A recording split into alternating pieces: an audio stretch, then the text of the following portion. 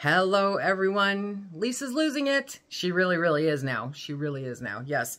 So as you know, the month of September was not kind to me in any way, shape, or form. But I made it to the surgery.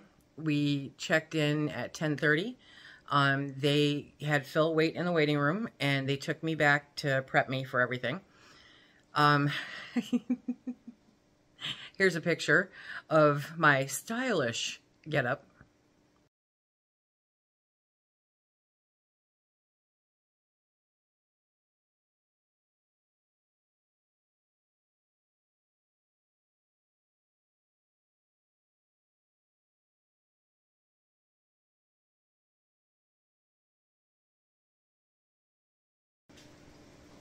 Yeah, I know. I know. Too sexy for words. I get it. They had me put on compression socks. They had me put on what I refer to as the $16,000 hospital socks. There's a long story behind that one. And the hospital gown. And then she asked me, she goes, have you gone through menopause? And I said, well, it depends on who you talk to. Because my previous doctor told me that the lack of menses means that I've gone through menopause. And I said, I know that's not correct, but, you know, try convincing her. Luckily, she's now tormenting people in Florida. Sorry, Florida. But she goes, that is so wrong. And I went, yeah, I know, but yeah. So I have no idea if I've actually gone through menopause. But I'm 56, so I'm pretty sure. And she said, well, because you don't know for sure, she goes, we have to do a pregnancy test. Say what? Okay. So they, you know, did the pregnancy test. They got my IVs all hooked up, asked me a bunch of questions, you know, just repetitive questions. And then they went and got Phil. And so then Phil sat in there with me until it was time to roll me back for surgery. Now, I am a 56-year-old woman who has never given birth by choice, okay? And who has never spent the night in a hospital before. And I have an amazing brain who, for some reason, blocks out a whole bunch of stuff. So I'm like, Phil, you have to pay attention and let me know what's going on. Okay. And wow. So, you know, we sat there for a little bit, and then they came and got me. And I remember them taking me into the surgical room, and I remember transferring over to the surgical table, and I don't remember another thing after that until 6 p.m. Now, the surgery only takes about an hour. Phil said that at one point, they came out and said, she's doing okay, she's in a lot of pain, and we'll take you back as soon as we get a room for her. They didn't have a room for me? Say whatever. So, I remember that I kind of came to at 6 o'clock. I had no idea what time it was, but I kind of came to, and I said, you know, where's my husband? And they said, we're going to go get him for you. You know, we had to wait for a room. Okay, great. And then I said, what time is it? This is control freak Lisa, okay? Because I knew that our dogs were home all day by themselves. We had somebody stopping in to put them out in the middle of the day. But if he wasn't going to be leaving by, say, 3 o'clock, we had to have them put out again. We had to have somebody put the chickens away. We had, you know, there was other things to contend with. Yeah. So, when I realized, I remember looking up and seeing the wall and seeing it say 6 o'clock, and started to come bolt upright off the bed, saying, no, you have to get him in here now so he can leave. He has to leave. We have animals at home that need to be taken care of. Yeah, that's control freak Lisa. So, they did get him in there to see me. I do not remember talking to him, but I do remember to some extent saying, you have to go home and get the animals, you know. He ended up not making it home till 9 o'clock. And the chickens were not put away, and the dogs had not been let back out because there was a miscommunication. So, yeah, oh well. You know, everyone survived. All's well. That is all that I remember of that night, quite literally. They popped in on occasion with pain medication and I don't know. I honestly just don't know. but I know they came into the room a few times during the night. And then at some point I woke up and I remember talking to somebody.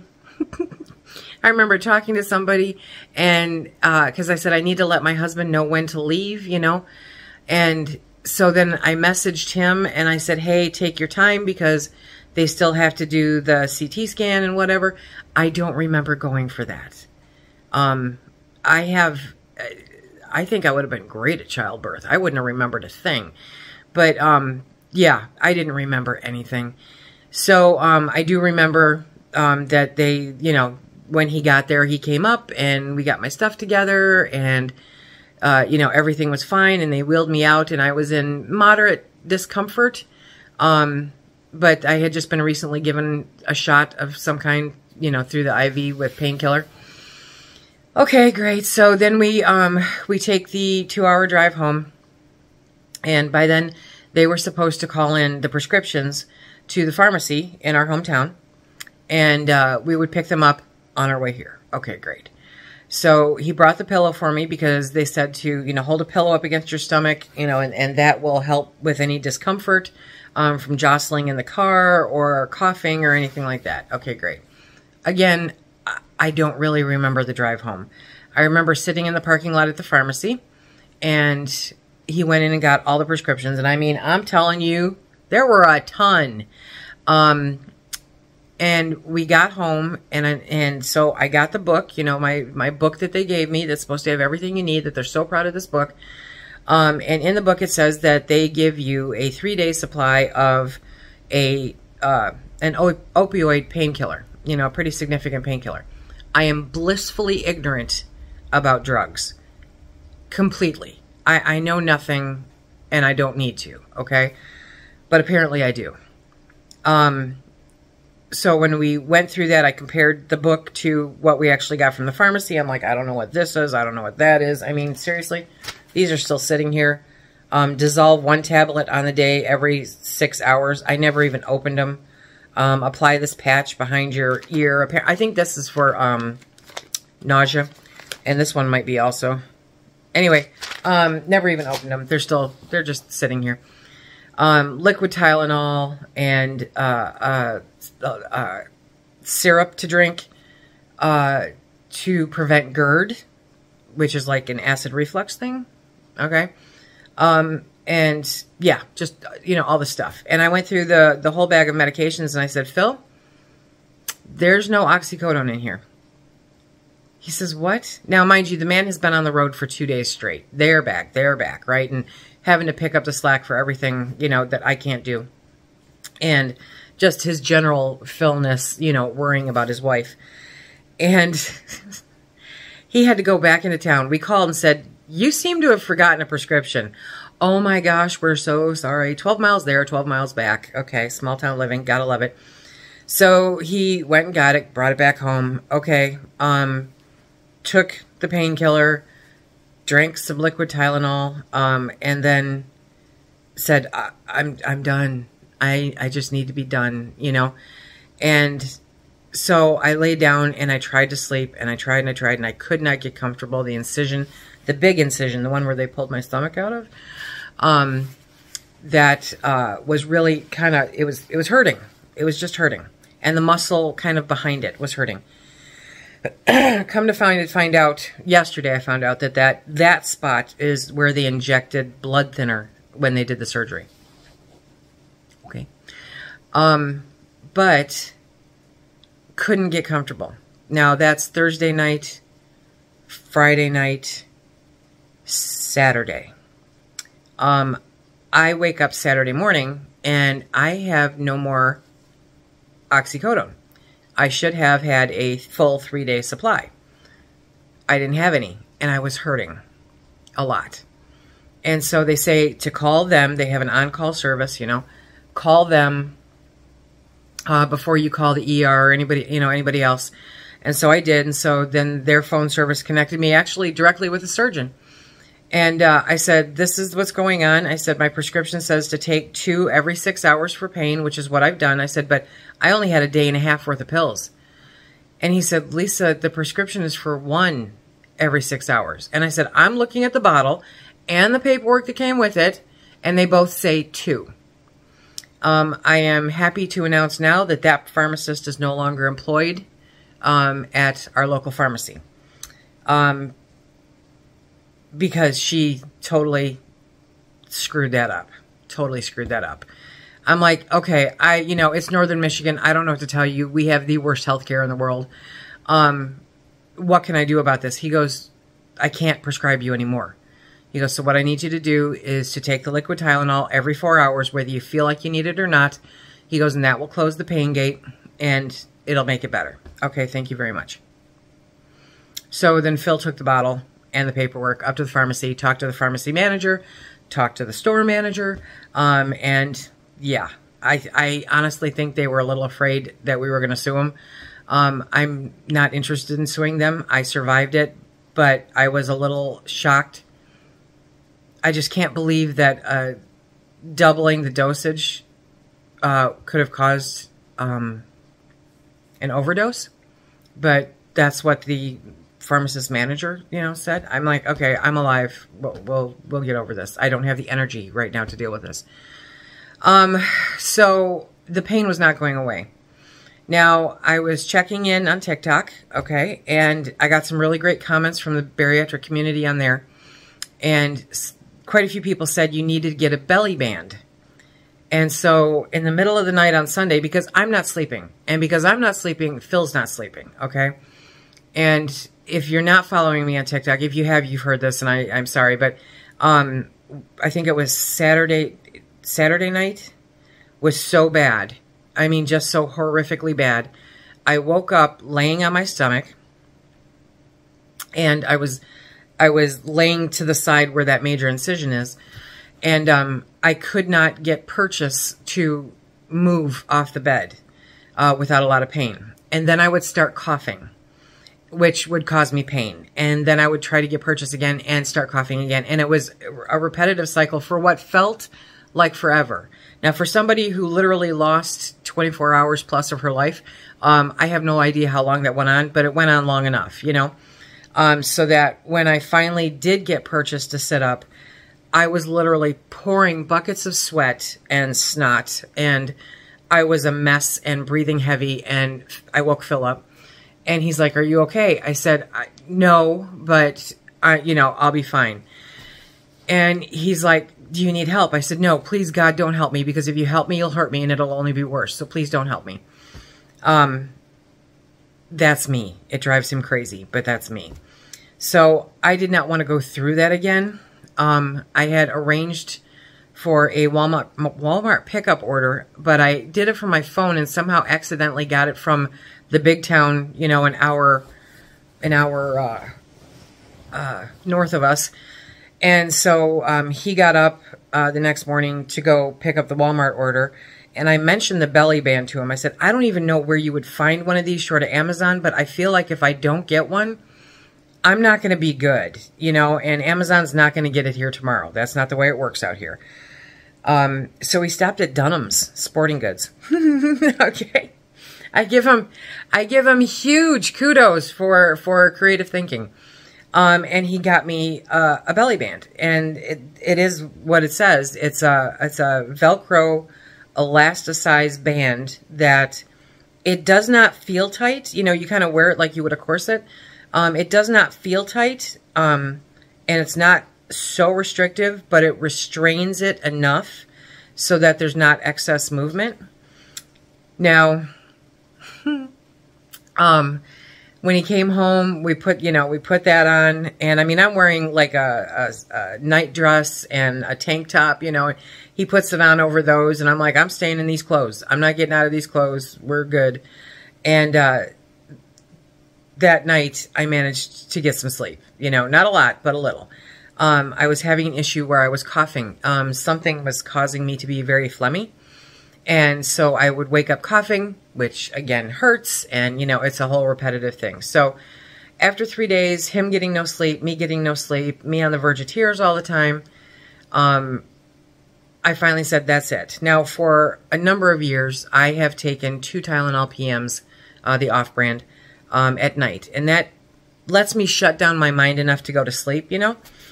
And I said, I'm going to make an executive decision, and I'm going to take these. I'm allowed to take Tylenol. I'm allowed to take Benadryl. It's basically what that is. And so I'm going to take these, and I'm going to get some sleep. It was the first good night's sleep that I'd had since surgery, and that was Monday night. I got sleep. He got sleep. I remember waking up in the morning on my back and thinking, oh my gosh, I am not in screaming pain. Thank you. Thank you, universe, because wow. So I'm now taking those again every night because I need sleep. I am a hot mess when I don't get sleep. What I did not know is that apparently anesthesia can make you very emotional for a little while afterwards. So this hardened, cranky old lady, okay, is crying at news stories and crying about, you know, I was trying to figure out, you know, what to do for myself for a congratulations kind of thing, you know. And there's been a tattoo that I've been thinking about getting, and when I explained it to Phil what it meant, you know, I started crying. I'm like, okay, that's it. Obviously, I'm just losing my mind. I can't take this anymore. I talked to my sister a couple days ago, and she goes, anesthesia, Lisa, it makes you emotional. It makes you very emotional. I'm like, nobody tells a person this. Everybody just assumes that everybody has had a life by the time of 56 that involved a heck of a lot of doctors or surgery or childbirth or something. I don't know. I am the anomaly, and so I get shortchanged on all of the necessary information as far as I'm concerned. Everything is a mystery and a surprise, and I'm kind of over it. But we made it through. On Tuesday, I made the executive decision to literally take the day off. I wasn't trying to do anything. I couldn't do anything. And so I was just going to sit there and knit and just enjoy focusing on feeding myself on the schedule that I had, you know, and learning how my body acts with all of this new stuff. That's okay. We did that. And then yesterday was Wednesday, and yesterday we got in the car at 10:30 and we went downstate. I wanted to stop at Sam's Club because they've got these amazing totes that are very secure. And so that's what we're organizing the garage and the breezeway and everything with. And I wanted to go get more of them because you can't have them shipped with the Plus membership. And Phil likes this sugar-free lemonade they have, and you don't need to know all this. But I also really wanted to pick up 10 of their rotisserie chickens because they're $5 chickens. It has nothing to do with Lisa's losing it, but with my other channel. And so they didn't have any rotisserie chickens. And I said, you know, I think I'm going to try to walk the store. So I walked into the store, waited for him to park the car, and by the time he got in there, I said, you know, I think I'm going to drive the go-kart. So I drove the go-kart around the store. I'm not a fan. I actually at one point turned and apologized to one woman that was coming out of the aisle. I said, I'm sorry, I'm just learning how to drive. And she giggled at me, you know. I'm like, okay, so let's do this. So we got everything, you know, almost that we had planned on getting from there. And then we went to the doctor's for my 1-week post-op checkup. This is kind of a crash course in, okay. They wanted to see my stitches. You know, they said, do you have, before anything went on, you know, it was at best, I'm thinking an LPN. Oops, hang on. Multitasking, not my thing. Not lately. Where did I leave off? Okay, so, I always take Phil with me because he catches things that I don't, you know. So it was with the dietitian, and at best, I'm thinking an LPN. And we went in, we sat down, you know, it's like a little office room. And they said, first, you know, is there anything that, you know, you have any concerns or questions about? I said, I'm concerned that nobody told me about a belly band. And that I had to find out on the internet that this is something that would be extremely beneficial. And honestly, if I had to say anything about this program, we don't get enough information about that kind of stuff that would be extremely beneficial. Well, we're considering, you know, making that a suggestion. I said, I really seriously think you should because I went through unnecessary pain due to the lack of this knowledge. Well, you know, well, thank you. We'll just get that. Shut me down hard. I'm like, I'm just going to be nice for this meeting. I'm just over it. So, okay, great. Well, little LPN gal says, well, I would like to take a look at your incisions. I said, okay, fine. I said, but you're going to have to give me a minute because I have to get this band off. So I said, Phil, help me get the band off. Now I had on sweatpants, and I was so stoked about going to Sam's Club and wearing sweatpants. But I had sweatpants, and I had on a tank top, and then the belly band over that, and then a hoodie, because I knew the hoodie would majoritively hide the fact that I wasn't wearing a bra, because one of the incisions is high up and in the middle there where I feel like a bra would interfere with it. So I've been staying away from them. And probably will for, probably 4 weeks. Anyway, so, got all rearranged, exposed my belly. And she said, okay, it looks good. She goes, that bruise is because that's where they inserted the blood thinner. And I went, well, that's interesting. Okay. And then put myself back together again and sat down and started talking about, other things that were going on. They asked me, she said, you're probably not meeting your protein goals. I said, no, actually, I'm exceeding my protein goals. I'm concerned about what my carb goals should be. And she said, at this stage, she goes, that should not be a concern. Okay, great. So, I went through, because I have a little app on my phone. I'll put a link to it down below. That's where I track what I eat and the water that I intake and my weight, everything, absolutely everything. And so I said, I had this much protein and that many carbs that day, that much protein, that many carbs that day, kept doing the whole to-do all the way through to the current day. It's only been a week, And she said, okay, she goes, if you want, she goes, you can actually, because they give you a meal plan kind of suggestion, and then you can rearrange a few things here and there. But in their meal plan, it has 3 protein shakes. Now, I will tell you, if you're considering having this surgery, probably the best advice that I've heard anybody say, and that's something that I considered repeating because it's just a way of life for me, if you know me. I'm a preparedness freak, and so I wanted to make sure I had everything that I needed before the surgery, which is why I'm ticked about the belly band. But I took every single suggestion to heart when I heard somebody that I was following mention it. What are the 5 things that you wish you'd known before, and nobody said belly band. So I'm telling you, belly band. But I stocked up. I started buying Protein 2.0. I started buying protein shakes, and I've been cautioned a couple of times now saying that after the surgery, your taste buds will change. And so I can say that the Premier One protein strawberry banana shake, I have no taste for anymore at all. I didn't mind it before. It wasn't a favorite. I didn't mind it before. Now I really don't like it. But luckily there's less than half a case of it left. I kind of stuck with True and Steady. Let's just go chocolate, okay? Because who doesn't like chocolate? So I stocked up on Premier Protein. I stocked up on the Members Mark version of Premier Protein. I got the Fairlife, shakes, the chocolate ones. I haven't been able to find any other ones. And I just recently got the Core Power from Fairlife, which has 42 grams of protein per shake.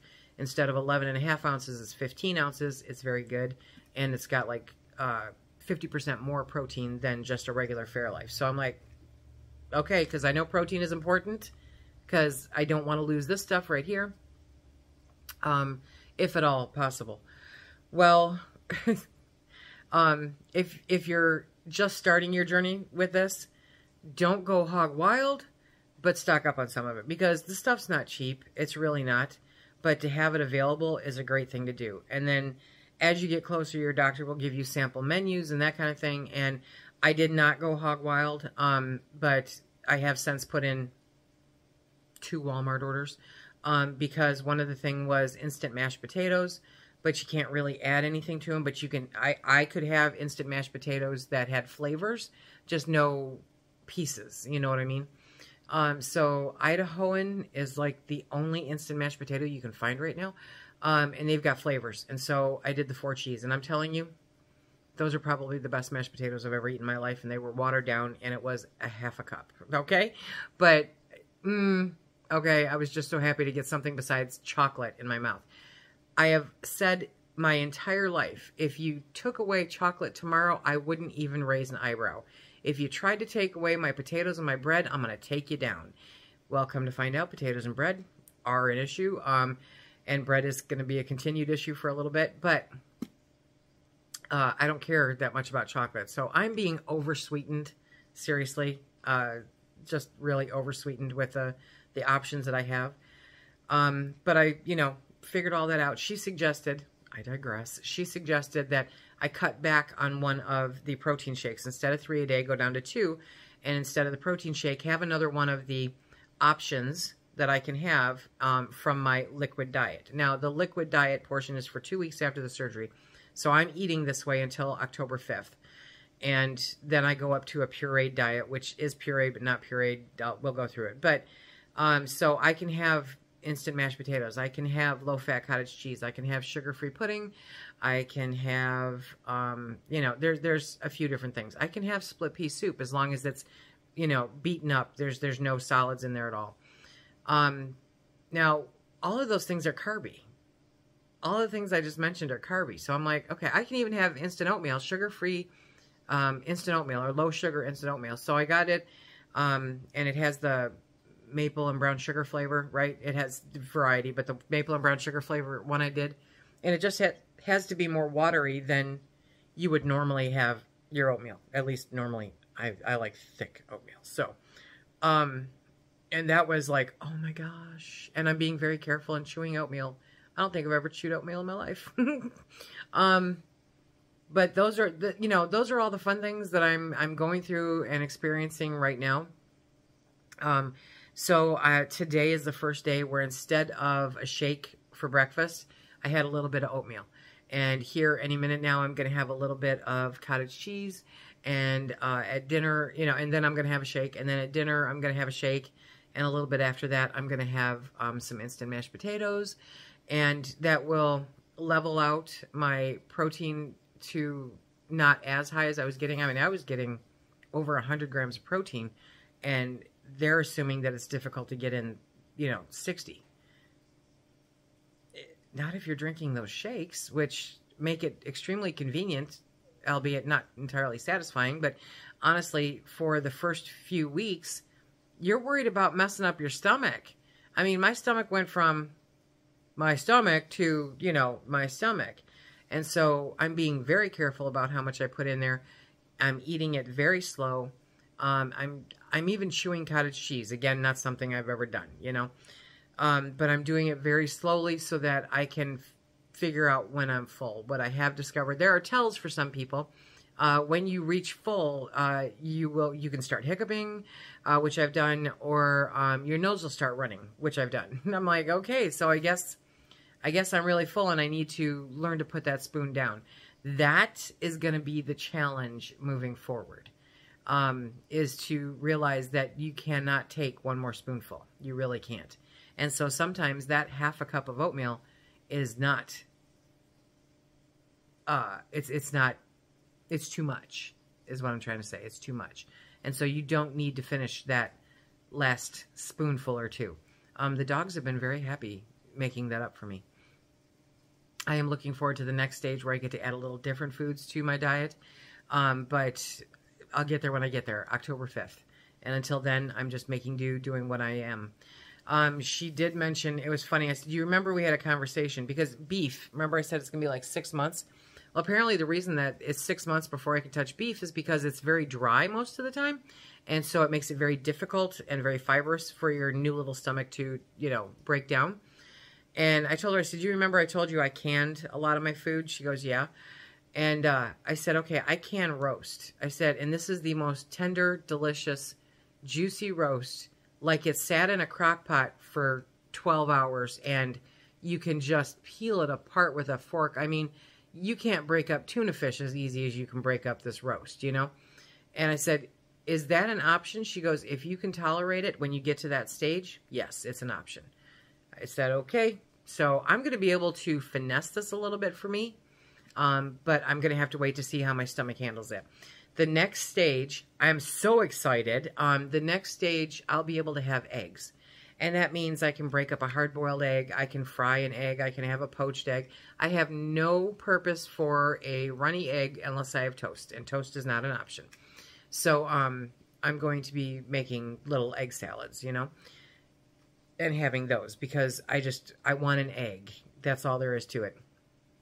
But she did mention that a lot of people have trouble handling eggs when they're reintroduced to the diet. I'm like, I have 50 chickens. I better be able to eat eggs. This is just not right. So we'll see when I get there. But that's kind of my all-in-one catch-up. You know, I'm doing my due. I'm being careful. I'm going slow. This was a rough month for me to get through. But I made it. Today is the 29th. I am 8 days post-op. And it's all going to be great from here.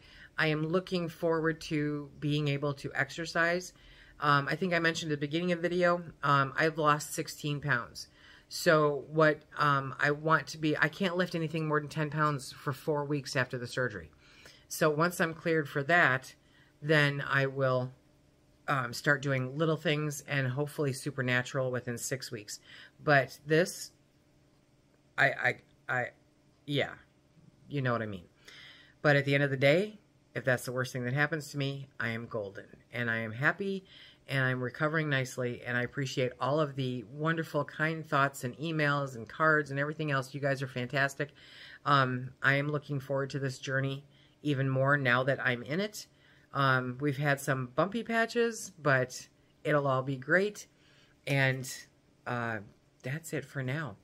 So take a look at what's coming up next. It's kind of my little picture sum up, and we will catch up with you next week.